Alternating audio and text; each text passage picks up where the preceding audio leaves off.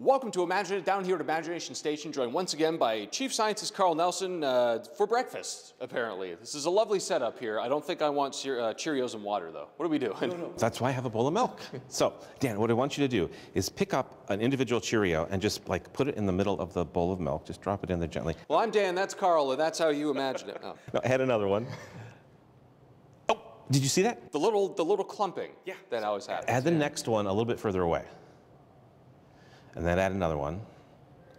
And we've let the milk sit for a while, so it's kind of still, so we're not, it's not sloshing back and forth.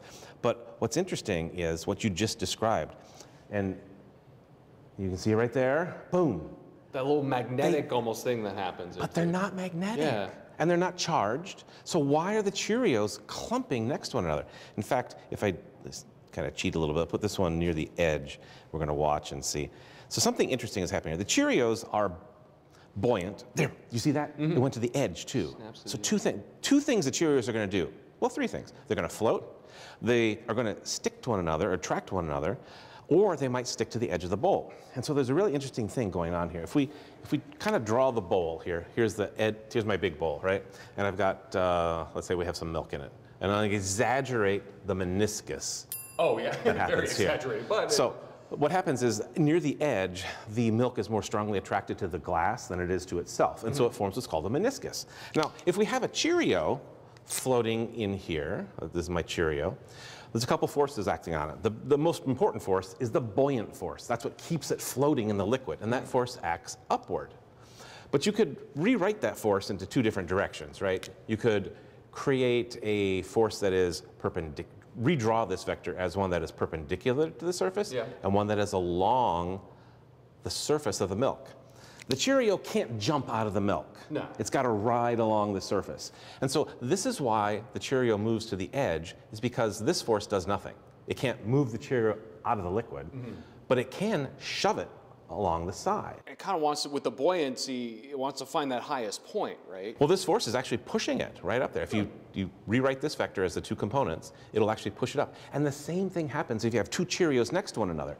If you notice, you see that little glare around the edge? The Cheerios are actually forming a little meniscus next to themselves. Like a localized sort of thing within themselves. And so both Cheerios feel a force, and they're basically riding that ridge to touch one another, which is really kind of cool when you think about it.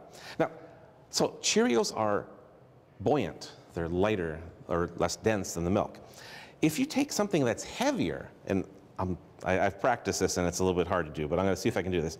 If you take a paper clip, and I'm going to change my view here to this bowl of water. I'm going to try to float a paper clip on top of the water by bringing it over and setting it on top. And you notice here, you can see that same sort of thing, but it's bending the other way. It's bending down.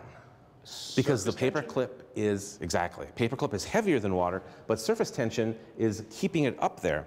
Now this is going to be really hard to do, I'm sure, but if it's kind of like how water bugs sometimes you see on top there. Exactly, that is exactly it. And there's your proof that it's not buoyant by nature, I guess. That it's. Damn, I should have you do this. Well, you did the one and done. Okay. So the same thing is going to happen with things that are heavier than the water, and that they are going to eventually come together. Come on, you can do it. I've seen this done once with coins before, and I don't know how they did it. It's the same thing. Like it weighs, way more than paper. It's happening again. And to your point of surface tension, that was a great lead-in. If we reduce the surface tension by adding a detergent, it will reduce the surface tension, and if I add a drop, whoa. It shot to the side. I mean, it's probably that. It shot to the side because we broke the surface tension in the middle with that detergent. And if we had a powder on top, we'd see it race to the side, and that sort of pushed the paper clips, but then they dropped as well. If I was able to float a paper clip over here, they would repel because one has a meniscus going upwards. Should we not move really. I will. Yeah. Oh, yeah. Look at that. Got so lucky there. Now these are going to repel one another. We have a divot going down and a sort of a divot coming up, or a meniscus coming up. So if you tried to do it. Try to do it gently. See if you can do it. Yeah, kind of. You can. Yeah, see they're pushing it apart. Yeah, you can see the entire clump here just moving the other way. Look at that. And they're not even touching really. It's just kind of.